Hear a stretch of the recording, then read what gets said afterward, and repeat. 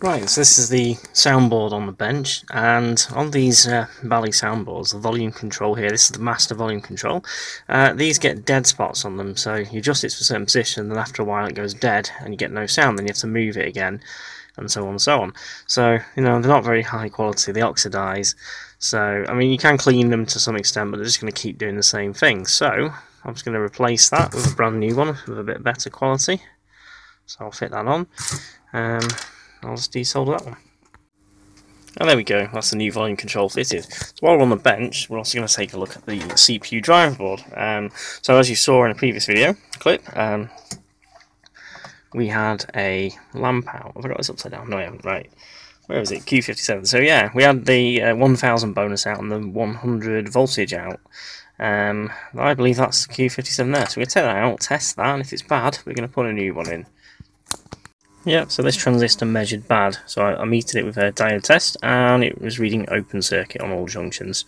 So that's a 2N5060, so we've desoldered it from there.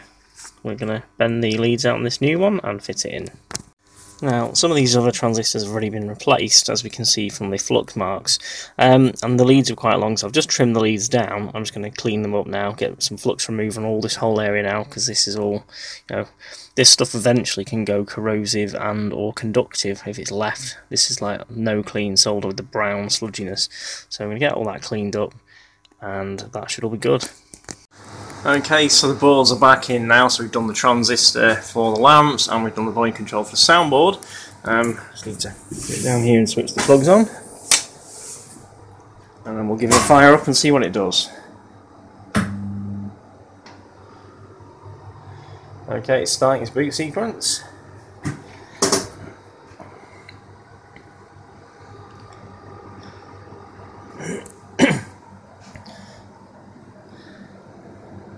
That's working with dim. That might have a duff bulb. See, the 100's working fine now. I'm going to check that bulb out on the 1. I think all the lamps are now working. Give me a proper checking over. I also think that's a flasher. I'm going to check that one out. It might be a bulb. So we'll have to get the glass off and check that out. Okay, so I've put it in all lamp test mode, and let's just go through. We can see that absolutely everything is working. That there's a flasher. These are flashers here, these three. These are actually working even though they don't light up in a track mode. That special is not working, I think. I'm not sure if that is a flash or a normal bulb, but it's definitely not lighting up anyway, because I've been through all the flash tests as well. So yeah, I think absolutely every one now, apart from the special, so we just need to sort that one out now. There you go, the special's replaced, so that's the last bulb. All bulbs are now working. So we've got the Strange Science CPU back on the bench, and the reason was, there was a couple of times when it wouldn't boot, and all I had to do was basically poke on the socketed chips and then it would boot up. So as you can see, I've removed all of the socketed chips, and we've got a pile of brand new turn pin sockets here to fit, so we'll do that. Additionally, while I'm at it, I'm going to replace this power connector here as well, with the newer Molex type. So we'll do that, and that should make this rock solid with any luck. Oh, I'm sure it will, but let's get on with it now. And through the magic of video editing, we are able to jump to where all the sockets have been fitted, as well as the new power connector has been fitted too.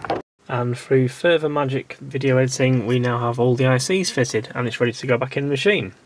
So now it's time to strip down the playfield. So we're going to take everything off. We're going to clean the playfield, clean all the plastics, put new rubber on, and it should all look very nice. I mean, it doesn't look terrible now, but the rubbers are pretty old and, you know, worn, a bit floppy.